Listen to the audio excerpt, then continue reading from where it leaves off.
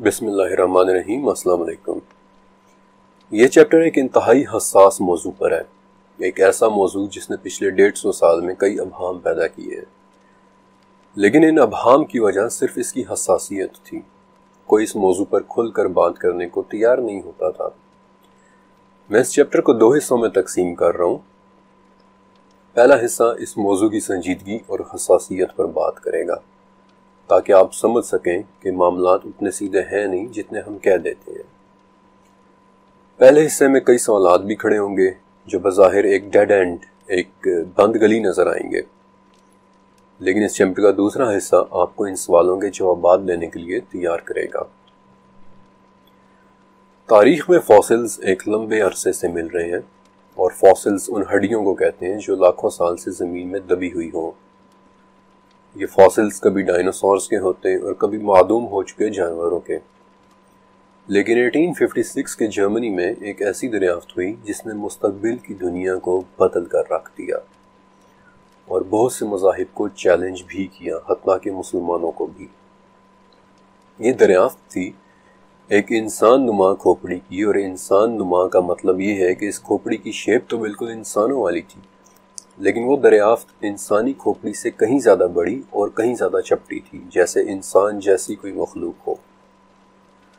اس کھوپڑی کی عمر معلوم کرنے کے لیے ایک سائنٹیفک میتھڈ اپنایا گیا جسے کاربن ڈیٹنگ کہتے ہیں، اور اس ٹیکنیک سے پتہ چلا کہ یہ کھوپڑی تو لاکھوں سال پرانے کسی مخلوق کی ہے جو کہ انسان جیسی تھی۔ لیکن ان لاکھوں سال کے دعوے میں تھوڑا سا شک کرنا ضروری ہے، کیونکہ کاربن ڈیٹنگ ٹیکنیک میں اگر سیمپل یعنی جس چیز کی عمر معلوم کی جا رہی ہے اس میں تھوڑی سی بھی ملاوٹ ہو جائے تو بہت غلط رزلٹ سامنے آتا ہے۔ کاربن ڈیٹنگ ایک بہت زیادہ قابل اعتبار طریقہ نہیں ہے، اسی لیے جہاں ایک طرف کھدائی کے دوران ایک کے بعد ایک فاسلز ملنے لگے، وہیں دوسری طرف ان کی عمریں معلوم کرنے کے لیے کاربن ڈیٹنگ کے علاوہ بھی نئی سے نئی ٹیکنالوجی ایجاد ہوتی چلی گئی، مثلا ریڈیو کاربن ڈیٹنگ، مثلا الیکٹران پیرامیگنیٹک ریزوننس، مثلا تھرمولومینیسنس ڈیٹنگ، مثلا ریڈیومیٹرک ڈیٹنگ، مثلا انکریمنٹل ڈیٹنگ، اور اس وقت ان ڈھانچوں یا ان کھوپڑیوں کی عمریں معلوم کرنے کے لیے جدید ترین ٹیکنالوجی میں ایکسلریٹڈ میس اسپیکٹرومیٹری اور یورینیم تھوریم میتھڈز شامل ہیں۔ یہ وہ میتھڈز ہیں، یہ وہ ٹیکنیکس ہیں، وہ طریقہ کار ہیں جو کسی بھی چیز کے پگمنٹس کو ڈائریکٹ سیمپل کر کے بتا دیتے ہیں کہ فلاں چیز اتنے ہزار یا اتنے لاکھ سال پرانی ہے۔ تو اب 2 سوال کھڑے ہوتے ہیں کہ ان کھوپڑیوں کی عمر معلوم کرنے کا ایک طریقہ ناقابل اعتبار ہو سکتا ہے، دوسرا طریقہ ناقابل اعتبار ہو سکتا ہے، تیسرا ناقابل اعتبار ہو سکتا ہے، لیکن جب تمام ٹیکنالوجیز ایک جیسا رزلٹ دکھائیں تو پھر یقین کرنا پڑ جاتا ہے کہ وہ واقعی لاکھوں سال پرانے ڈھانچے ہیں۔ تو دوسرا سوال یہ کہ ایک ڈھانچہ فراڈ ہو سکتا ہے، 2 ڈھانچے فراڈ ہو سکتے ہیں، 10 ڈھانچے فراڈ ہو سکتے ہیں، اور یہ سچ ہے کہ لوگوں نے فیک ڈھانچے بنائے بھی ہیں، لیکن یہ بھی سچ ہے کہ اب تک 6000 ایسے ڈھانچے مل چکے ہیں جن کی آتھینٹیسٹی میں، جن کے سچے ہونے میں، جن کا حقیقی ہونے میں کوئی شک نہیں ہے کہ وہ واقعتاً لاکھوں سال پرانے ہیں۔ اور اس سے ایک بہت ہی خوفناک تھیوری پیدا ہوئی کہ یہ کھوپڑیاں کسی ایسی عجیب و غریب مخلوق کی ہیں کہ جو انسان سے پہلے اس زمین میں آباد تھی، اور انسان کے بجائے جانوروں کے زیادہ قریب تھی، اور انسان اسی کی نسل سے آگے پیدا ہوئے، اور اس تھیوری کو نام دیا گیا تھیوری آف ایوولوشن، یعنی نظریہ ارتقاء۔ اب یہ ایک بڑی پریشان کن دریافت تھی، اور ماڈرن نسل کے ذہن میں طرح طرح کے شک اور شبہات پیدا ہونے لگے کہ کیا واقعی ایوولوشن سچ ہے؟ کیا واقعی انسان کسی ایسی حیوان نما مخلوق کی نسل سے ہے؟ اور اگر یہ بات سچ ہے تو یہ تھیوری کسی بھی الہامی مذہب سے بہت زبردست طریقے سے ٹکرا رہی تھی کہ پہلے انسان حضرت آدم مٹی سے بنے تھے، اور یہ تھیوری کہتی ہے کہ انسان کسی حیوان نما مخلوق سے بنا تھا۔ اب اس ٹکراؤ سے نمٹنے کے لیے تمام مذاہب نے اپنی اپنی تھیوریز پیش کی۔ عیسائیوں نے یہ کہہ کر رد کر دیا کہ یہ سب ڈھانچے، یہ سب فاسلز وغیرہ جھوٹ ہیں، فراڈ ہیں، انہیں خدا نے صرف ہمارا ایمان ٹیسٹ کرنے کے لیے زمین میں رکھا ہے۔ ایسے یہودیوں نے بھی انہیں جھوٹا کہہ کر جان چھڑا لی، لیکن مسلمانوں میں اوپینین ڈیوائڈ ہونا شروع ہو گئی، رائے تقسیم ہونا شروع ہو گئی۔ کچھ اسکالرس نے خاموشی اختیار کر لی، کچھ اسکالرس نے ایوولوشن کے کچھ حصوں کو مان لیا اور کچھ کا انکار کر دیا، اور کچھ اس بات پر ڈٹ گئے کہ نہیں، ایوولوشن محض ایک تھیوری ہے، صرف ایک اندازہ ہے، ایک دھوکہ ہے۔ لیکن مسئلہ یہ تھا کہ صرف کہہ دینے سے کہ یہ ایک تھیوری ہے، ایک اندازہ، ایک دھوکہ ہے، جان نہیں چھوٹ جاتی۔ ماڈرن ایجوکیشن سے منسلک نسل سوال کرتی ہے، یہاں تک کہ 70s میں ترکی، سعودی عرب، لبنان اور پاکستان وغیرہ کو باقاعدہ ایک کیمپین چلانی پڑی تھی کہ ایوولوشن جھوٹ ہے، فراڈ ہے، دھوکہ ہے۔ آخر کار اسکالرس کی اکثریت نے یہ حل نکالا کہ ہمیں اس موضوع پر توقف سے کام لینا چاہیے، یعنی کہ جو چیز قرآن میں ڈکلیئر نہیں ہوئی ہوئی اس پر بحث کی کوئی ضرورت نہیں ہے۔ اب اس توقف سے فائدے کے بجائے نقصان زیادہ ہوا، اور اس وقت صورتحال کچھ یوں ہے کہ 19% مسلمان، 19% مسلمان یہ ماننے لگ گئے ہیں کہ انسان ایوولوشن ہی کی پیداوار ہے۔ بلکہ 2009 میں جب میگل یونیورسٹی نے پاکستان کے ہائی سکولز میں ایک سروے کیا تھا اور سٹوڈنٹس کے سامنے یہ سوال رکھا تھا کہ کیا ان فاسلز کو دیکھ کر آپ یہ بات مانتے ہیں کہ ایوولوشن سچ ہو سکتا ہے، تو 86% نے ہاں ہی میں جواب دیا تھا۔ اور 2013 میں پیو ریسرچ کی PEW ریسرچ کی سروے سے یہ پتہ چلا تھا کہ ہاں کہنے والوں کی تعداد بڑھتی چلی جا رہی ہے، یہاں تک کہ ایران اور افغانستان جیسے کنزرویٹو ممالک میں بھی 26% نے ہاں کہی تھی۔ اور یہی وجہ ہے کہ 2014 میں جب داعش نے موصل عراق میں قبضہ کیا تھا تو سب سے پہلے انہوں نے سکولز کے اندر بایولوجی پڑھانے پر پابندی لگائی تھی۔ اس موقع پر مجھے ایک واقعہ یاد آ گیا جو میں نے سینٹ آگسٹین کی 5ویں صدی کی ایک کتاب دی سیویٹاتے دے دا سٹی آف گاڈ میں پڑھا تھا کہ عیسیٰ علیہ السلام کے 170 سال بعد ایک رومن بادشاہ جولین کے سامنے ایک یونانی عیسائی اور ایک مصری ملحد کا مناظرہ ہوا تھا، اور آدم علیہ السلام کے بارے میں ان دونوں کا نقطہ نظر سننے کے بعد جولین نے کہا تھا کہ پھر ہو سکتا ہے کہ ایک کے بجائے کئی آدم آئے ہوں، اور اس وقت ان تمام ڈھانچوں اور فاسلز کو دیکھتے ہوئے مسلمانوں کے ہاں بھی ایک بڑا طبقہ اس کانسیپٹ کا قائل ہو چکا ہے۔ اور میں امید کرتا ہوں کہ اب آپ کو اس موضوع کی سنجیدگی اور اس کی حساسیت کا اندازہ ہو چکا ہوگا کہ اس پر انٹلیکچول انداز میں بات کرنا، دلائل کے ساتھ بات کرنا کس قدر ضروری ہے، اور انٹلیکچول انداز میں بات کرنے کے لیے ہمیں بہت ہی توجہ سے قرآن، حدیث اور بذات خود ان ڈھانچوں کو سٹڈی کرنا ہوگا۔ اب یہ ڈھانچے کتنے عجیب و غریب سے ہیں، چلے میں ان میں سے کچھ کے متعلق آپ کو بتاتا ہوں۔ 1974 میں ایتھوپیا سے ایک ڈھانچہ ملا جو بائی پیڈل یعنی کہ 2 ٹانگوں پر چلنے والی کسی مخلوق کا تھا۔ یہ کسی عورت یا عورت جیسی کسی مخلوق کا ڈھانچہ تھا۔ It was a female skeleton، اور مقامی زبان میں لوگوں نے سے پیار سے اس ڈھانچے کا نام ڈنکنیش رکھا، جس کا مطلب ہے کہ تم بہت پیاری ہو۔ دنیا آج اس ڈھانچے کو لوسی کے نام سے جانتی ہے۔ پچھلے 50 سال میں لوسی کو کئی ممالک میں لے جایا گیا، اس پر کئی طرح سے ریسرچ کنڈکٹ کی گئی، بلکہ اگر آپ نے 2013 میں ہالی ووڈ کی فلم لوسی دیکھی ہو تو اس فلم میں اسی لوسی کا ریفرنس تھا۔ بہرحال مختلف طریقوں سے اس کی ایج ڈسکور کی گئی، اس کی عمر معلوم کی گئی، تو پتہ چلا کہ لوسی آج سے 32 لاکھ سال پہلے زمین میں جیا کرتی تھی۔ اور یونیورسٹی آف ٹیکساس نے اپنی ریسرچ میں بتایا کہ لوسی ایک درخت سے گر کر مری تھی اور بعد میں اسے کسی جانور نے کھا لیا تھا، اور اس جانور کا انفیکٹ ایک دانت آج بھی لوسی کی کمر کی ہڈی میں پھنسا ہوا ہے۔ اسی طرح 2 اور ڈھانچے، جن میں سے ایک ایتھوپیا سے ملا جو آج سے 20 لاکھ سال پہلے زمین پر چلا کرتا تھا، اور دوسرا کینیا سے ملا ایک ڈھانچہ ترکانہ بوائے جو بالکل ایک نوعمر سے لڑکے کا ڈھانچہ تھا۔ لیکن میں آپ کو 2 بہت ہی عجیب و غریب دریافتوں کے بارے میں بھی بتانا چاہتا ہوں۔ پہلی تو آج کے اسرائیل میں ملی تھی، یہ 1 نہیں 2 نہیں بلکہ 9 ڈھانچوں کی پوری ایک فیملی تھی جسے قذفے کہتے ہیں۔ اور سب سے عجیب بات کہ ان میں سے جو ڈھانچہ سب سے چھوٹا تھا وہ ایک بچے کا تھا جس کے ہاتھ میں 12 سنگے کے سینگ تھے۔ اور دوسری عجیب دریافت انڈونیشیا کی ایک بہت بڑی غار लियांगबुआ में हुई थी, और वहाँ पर भी एक नहीं, दो नहीं, बल्कि कस्बे की तरह 9 ढांचों की पूरी एक फैमिली थी। और सबसे अजीब बात कि ये सब के सब सिर्फ और सिर्फ 3 फुट के थे, यानी कि आज के हिसाब से बिल्कुल बोने, बल्कि इन्हें तो नाम भी हॉबिट्स ही का दिया गया था, यानी कि बोने। इसके अलावा चाइना में पैकिंग मैन, ग्रीस में पेट्रालोनस्कल, ये सब लाखों साल पुराने ढांचों के फॉसिल्स हैं। और साउथ अफ्रीका में मिलने वाला टोंग्स चाइल्ड, ये तो बेसिकली इतना अजीबोगरीब ढांचा था कि इसे ना ही इंसान ना ही हैवान, बल्कि एक अलहदा ही किस्म की मखलूक बताया जाता है। अब इस पॉइंट पर पहुंचकर मामलात काफ़ी उलझे हुए नजर आना शुरू हो जाते हैं।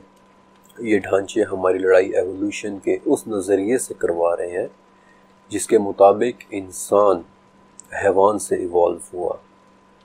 और इस लड़ाई को, इस आर्ग्यूमेंट को मज़ीद दिलचस्प बनाने के लिए इस चैप्टर के अंदर मैं सबसे मुश्किल चैलेंज डाल रहा हूँ, यानी कि 1856 के जर्मनी में हुई वो दरियाफ्त। और वो ढांचा था इंसान से पहले गुजरी एक नस्ल निएंडरथल का, कि जो आज से 4.5 लाख साल पहले इस दुनिया में ज़ाहिर हुए और आज से 40,000 साल पहले तक रहे। ये अब तक की सबसे मशहूर नस्ल है, और जब किसी फिल्म में पत्थर के ज़माने के लोग दिखाने हों तो इन्हीं निएंडरथल्स की शक्ल बनाकर दिखा दी जाती है। एक वहशी सी, जंगली सी मखलूक जो मुँह से अजीबो गरीब आवाज़ें निकालती और गारों में रहती थी। निएंडरथल्स सबसे मुश्किल चैलेंज इसलिए है क्योंकि लूसी और टोंग्स चाइल्ड के बारे में तो आसानी से ये बात कही जा सकती है कि वो बहुत पुराने ढांचे थे। 32 लाख साल पुरानी लूसी तो प्राइमेट्स यानी कि चिंपैंजीज और गोरिल्ला वगैरह के ज़्यादा करीब थी, लेकिन निएंडरथल्स का मामला थोड़ा सा मुख्तलिफ है। और इस चैप्टर के अंदर मैं आपको कुछ ऐसी बातें भी बताऊंगा कि आप देखेंगे कि वो वाकई इंसान के बड़े करीब की मखलूक थे। इनके ढांचे ज़्यादातर यूरेशिया यानी कि यूरोप और एशिया के ममालिक में मिलते हैं। Most of them are in France, Spain, Slovakia and Germany. और इनके ढांचों की साख्त देखकर पता चलता है कि वो एक खूनखार नस्ल थी। गारों में रहते और आग जला सकते थे, पत्तों और जड़ी बूटियों को बुनियादी दवाई के तौर पर इस्तेमाल कर सकते थे। निएंडरथल्स मर्दों का कद, देयर हाइट 5.5 फुट होता था और इनकी औरतों का कद 5 फुट। ये एम्बुश हंटर्स थे, यानी कि ग्रोह या जत्थे बनाकर और छुपकर 12 सिंहों, हिरनों और जंगली सूअरों का शिकार करते थे। और इनके घुटनों की साख बताती है कि वो बड़ी मजबूत जिसामत रखते थे और आराम से 35 से 40 मील दूर तक भाग सकते थे। निएंडरथल्स के मुतालिक ये सब बातें सुनकर अब आपको क्या लग रहा है? इन खसूसियात की वजह से दिमाग बड़ी आसानी से ट्रिक हो सकता है, बड़ी आसानी से सोच सकता है कि ये तो बड़ी इंसानी सी खसूसियात है, ये तो बड़ा ह्यूमन काइंड ऑफ बिहेवियर है, दवाई खाना, आग जलाना। और यही वो मौका है जहाँ बहुत से लोग निएंडरथल्स को इंसान के प्रीडिसेसर्स मान लेते हैं और एवोल्यूशन एक सच लगने लग जाता है। और इसी नाजुक मौके पर इस चैप्टर का दूसरा हिस्सा शुरू होने वाला है, जिसके अंदर मैं आपको बताऊंगा कि इन तमाम सवालों और शुबहात का जवाब कैसे देना है। इनफैक्ट इस चैप्टर के अंदर मैं आपको ऐसे दलाइल मुहैया करने वाला हूँ कि एवोल्यूशन के मुतालिक खुद आपका अपना कॉन्सेप्ट भी इंशाल्लाह क्लियर हो जाएगा। सबसे पहली और बड़ी बात जो शुबहात को जन्म देती है कि निएंडरथल्स आग का इस्तेमाल करना जानते थे, वो आग को कंट्रोल करना जानते थे। ये बात हमें इस तरह से पता चलती है कि निएंडरथल्स की गारों में छतों और दीवारों पर मैंगानीज डाइऑक्साइड मिलती है, जो बेसिकली आग के जलने के बाद पैदा होती है। लेकिन क्या आग लगाना, आग जलाना इनके इंसान होने का सबूत है? इस जमीन के ऊपर आग का इस्तेमाल पिछले 8 लाख साल से हो रहा है, लेकिन आग सिर्फ इंसान ही कंट्रोल करना नहीं जानता। इंसान के अलावा भी कुछ मखलूक़ात हैं जो आग का इस्तेमाल करती हैं। आपने कभी ऑस्ट्रेलिया के द ब्लैक काइट नामी एक उकाब के मुतालिक सुना है? एक लंबे अरसे तक यही समझा जाता रहा कि जब भी जंगल में आग लगती है, ब्लैक काइट आग की वजह से घास में उड़ते हुए कीड़ों को पकड़ने के लिए उनकी तरफ लपकता है। लेकिन अब आकर ये पता चला है कि ये आग अक्सर लगाता ही ब्लैक काइट है। یہ سورج کی حدت میں پڑی سوکھی لکڑیوں کو ڈھونڈتا اور انہیں اٹھا اٹھا کر ایک خشک جگہ جمع کر لیتا ہے۔ اب شدید گرمی سے ان لکڑیوں میں آگ لگ جاتی ہے اور پھر بلیک کائٹ انہیں اٹھا اٹھا کر گھاس پر پھینکتا ہے، جس سے گھاس کے اندر چھپے کیڑے باہر نکل آتے ہیں اور یہ انہیں کھا جاتا ہے۔ آگ کا استعمال صرف انسان نہیں اور بھی مخلوقات جانتی ہیں، اور نیانڈرتھلز انہی مخلوقات میں سے ایک مخلوق تھے۔ دوسری بات کہ نیانڈرتھلز کی ایک ایسی عادت تھی جس سے اکثر لوگ اس شک میں مبتلا ہو جاتے ہیں کہ شاید وہ انسانی پریڈیسیسرز تھے، اور وہ بات یہ ہے کہ وہ لوگ جڑی بوٹیوں اور پتوں کو ایک بنیادی سی دوائی کے طور پر استعمال کر سکتے تھے۔ لیکن کیا ہربل دوائیوں کا استعمال ان کے انسان ہونے کی دلیل ہے؟ دوائی دنیا کا ہر جاندار استعمال کرتا ہے۔ برازیل کے مکا پیرٹس ایک خاص قسم کی مٹی کھاتے ہیں جس سے ان کے پیٹ کے اندر موجود کیڑے اور بیکٹیریاز مر جاتے ہیں۔ اسی طرح میڈغاسکر کے پریگننٹ لیمرز وہ اپنی پریگننسی کے دوران انجیر کے پتے کھاتے ہیں جس سے فیمیل لیمرز میں دودھ کی پیدائش بڑھ جاتی ہے۔ پھر کینیا کی پریگننٹ ہتھینیاں بھی اپنی پریگننسی کے دوران کچھ ایسے پتے کھاتی ہیں جنہیں وہ اپنی نارمل یا یوزول ڈائٹ میں نہیں کھاتی۔ بلکہ شاید آپ یہ سن کر حیران ہوں گے کہ برازیل کے اسپائڈر منکیز اپنے میٹنگ سیزن کے دوران خاص قسم کے پھل کھانا شروع کر دیتے ہیں، اور یہ وہ خاصیت ہے جسے آج تک ہم صرف انسانوں کے ساتھ ہی خاص سمجھتے چلے آئے تھے۔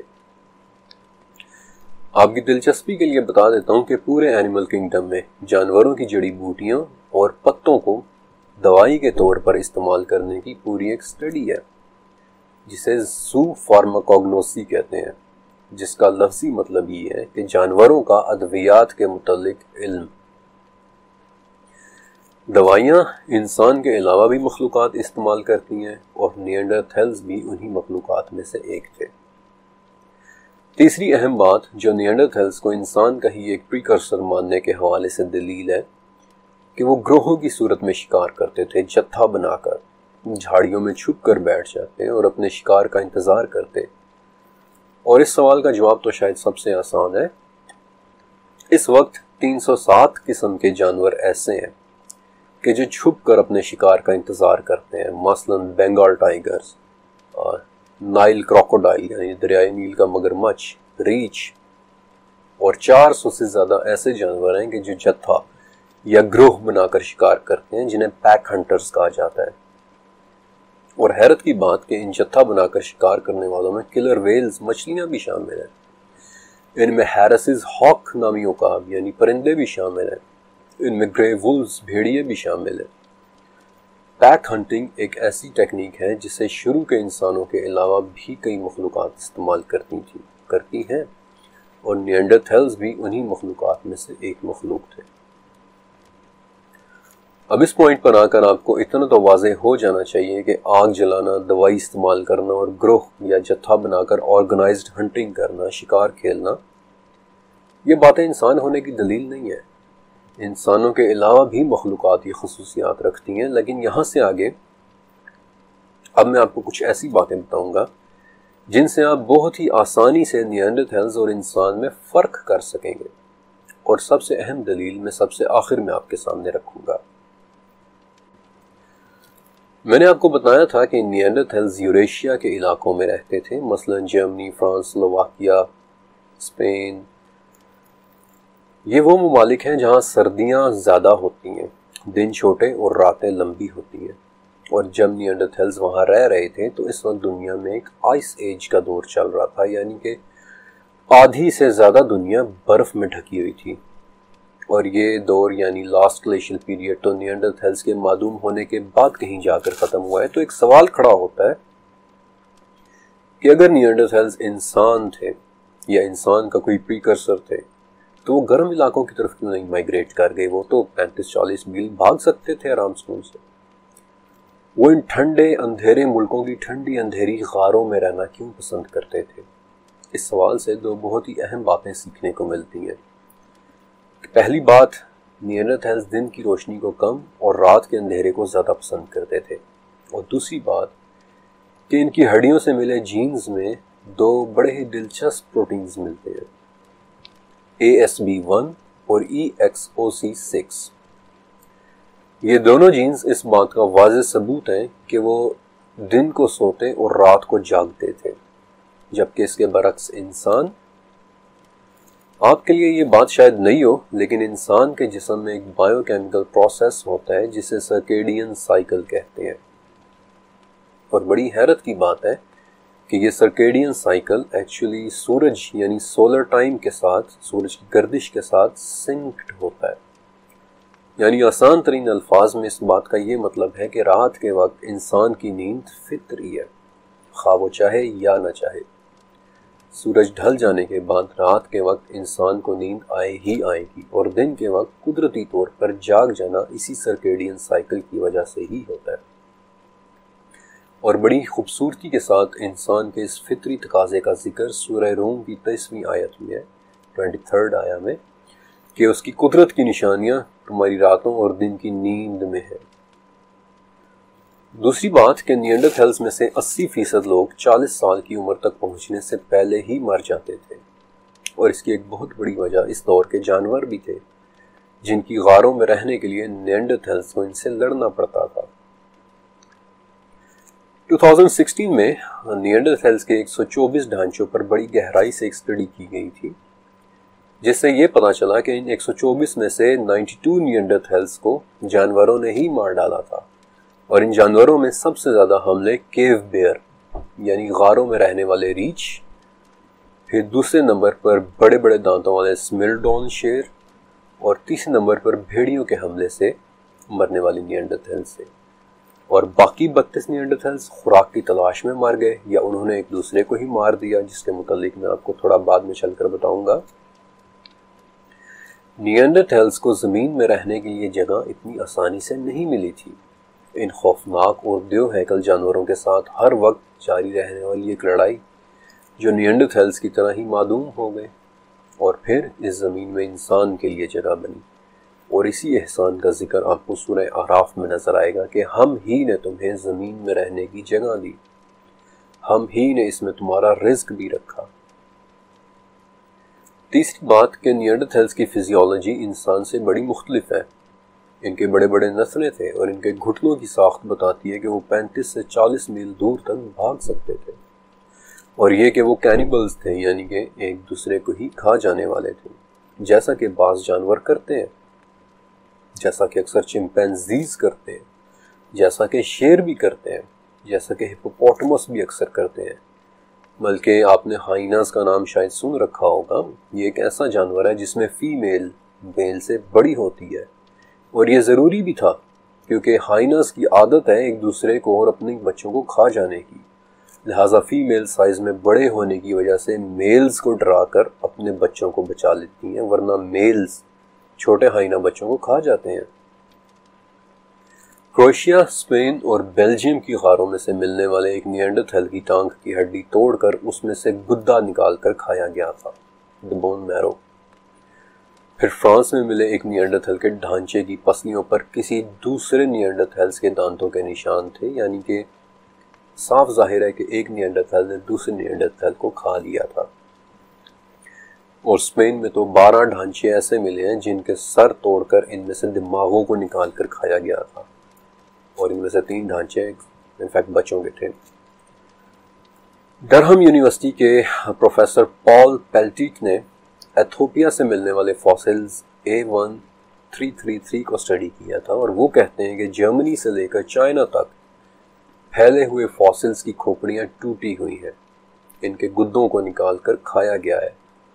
ایک لمبے عرصے تک یہی سمجھا جاتا رہا کہ کھوپڑیوں کا اس طرح توڑ کر دماغ نکالے جانا شاید کسی قسم کی کوئی مذہبی رسم تھی، لیکن 2010 میں مزید بہتر ٹیکنالوجی سامنے آئی جس سے ان ہڈیوں کی مزید بہتر سٹڈی ہوئی، اور اس بہتر سٹڈی سے ایک بہتر انٹرپریٹیشن ملی، اور ہمیں پتہ چلا کہ یہ کوئی مذہبی رسم نہیں تھی بلکہ خوراک کے حصول کے لیے نیانڈرتھلز ایک دوسرے کے دماغ کو نکال کر کھا رہے تھے۔ بلکہ کروشیا میں غار ہے جسے وندیا کیو کہتے ہیں، اس میں نیانڈرتھلز کی ہڈیوں میں سے ایک بھی کھوپڑی سلامت نہیں ہے، یہ سب کی سب کھوپڑیوں اور ہڈیوں کو توڑ کر ان میں سے دماغ اور گدا نکال کر کھایا گیا ہے۔ لیکن انسان ذرا خود سوچئے کہ 40,000 سال پہلے نیانڈرتھلز معدوم ہوئے ہیں اور ان کے صرف چند ہزار سال بعد انسان سولومن آئیلینڈز پہ ارویاں یعنی کہ ٹیرو کاشت کر رہے تھے۔ انفیکٹ یہ زراعت میں کسی بھی ملک کی تاریخ میں سب سے پرانا ثبوت ہے کہ 28,000 سال پہلے سولومن آئیلینڈز پر عربیوں کی کاشت۔ نیانڈرتھلز اور انسان کی خوراک کے حوالے سے دوسرا فرق کہ کہاں 40,000 سال پہلے نیانڈرتھلز ایک دوسرے کی ہڈیوں کا غوطہ نکال کر کھا رہے تھے اور کہاں صرف چند ہزار سال کے بعد تبریا کی جھیل سے سی آف گیلیلی سے ایسے اوزار ملتے ہیں کہ جو فصل کاٹنے کے لیے استعمال ہوتے تھے، اور نہ صرف یہ بلکہ ان اوزاروں پر نشان بھی اس طرح کے پڑے ہوئے ہیں کہ جیسے انہوں نے کسی سبز فصل کو کاٹا ہو۔ آپ کی دلچسپی کے لیے بتا دیتا ہوں کہ یہ وہی تبریا جھیل ہے یعنی کہ سی آف گیلیلی جس کا پانی یاجوج ماجوج کے آنے سے پہلے ایک نشانی کے طور پر خشک ہو جانا ہے۔ انسان اور نیانڈرتھلز کی خوراک میں زمین آسمان کا فرق تھا، اور سورہ اسراء کی آیت ہے کہ یقیناً ہم نے آدم کی اولاد کو بہت عزت دی، انہیں خشکی اور طری کی سواریاں دیں، انہیں پاکیزہ چیزوں کے رزق دیے اور اپنی بہت سی مخلوقات پر انہیں فضیلت کی۔ اب ذرا سوچیں تو صحیح کہ 40 میل دور پیدل بھاگنے والی مخلوق نیانڈرتھلز کے مقابلے میں بنی آدم کو خشکی اور طری کی سواریاں ملیں۔ ایک دوسرے کو کھا جانے والے نیانڈرتھلز کے مقابلے میں آدم کی اولاد کو پاکیزہ چیزوں کے رزق ملے، ارویاں، مکئی، گندم۔ ابن عباس سے مروی ہے کہ آدم علیہ السلام نے اس دنیا میں جو پہلی خوراک کھائی وہ گندم تھی، اور ذرا اس آیت کے آخری حصے پر غور کریں کہ ہم نے بنی آدم کو اپنی بہت سی مخلوقات پر فضیلت عطا کی، اور ان بہت سی مخلوقات میں نیانڈرتھلز یقیناً شامل ہے۔ اب تک آپ کو اتنا واضح ہو جانا چاہیے کہ نیانڈرتھلز انسان سے مختلف ایک علیحدہ مخلوق تھے، صرف اور صرف فطری تقاضوں والی ایک مخلوق جس کا مقصد صرف کھانا، پینا، سونا اور افزائش نسل کرنا تھا۔ اور میں آپ کو اس کی بھی دلیل سورہ شعراء سے پیش کرتا ہوں کہ اس سے ڈرو جس نے تمہیں تخلیق کیا اور تم سے پہلے کے لوگوں کو بھی۔ عموماً یہاں پہلے کے لوگوں سے مراد یا اس کا مطلب گزشتہ اقوام لیا جاتا ہے، لیکن ذرا اس پہلے کے لوگوں کے لیے استعمال ہوئے عربی لفظ پر تو غور کریں، جبلت الاولین۔ اور میرا آپ سے ایک سوال ہے کہ جبلت کسے کہتے ہیں؟ آپ سب نے اردو کی کلاس میں پڑھا ہوگا انسان کے جبلی تقاضے۔ جبلت کہتے ہیں زندگی کی ایک بہت ہی بنیادی شکل کو، ایک ایسی زندگی، ایک ایسی شکل، ایک ایسی مخلوق جس کی ضروریات صرف اور صرف کھانا، پینا، سونا اور افزائش نسل کرنا ہے۔ اور اس جبلت الاولین یعنی پہلے گزر جانے والی ایک جبلی زندگی کے کانسیپٹ پر نیانڈرتھلز نامی یہ مخلوق بالکل فٹ بیٹھتی نظر آتی ہے۔ اور اب بنی آدم کے نیانڈرتھلز سمیت اس زمین پر رہنے والے کسی بھی دوسری مخلوق سے ممتاز ہونے کی سب سے بڑی دلیل، جیسا کہ میں نے آپ سے وعدہ کیا تھا، وہ دلیل جو اللہ تعالیٰ نے بذات خود قرآن پاک کے بالکل شروع میں ہی بتا دی ہے۔ سورہ بقرہ۔ اللہ نے آدم کو تمام نام سکھا کر فرشتوں کے سامنے کیا۔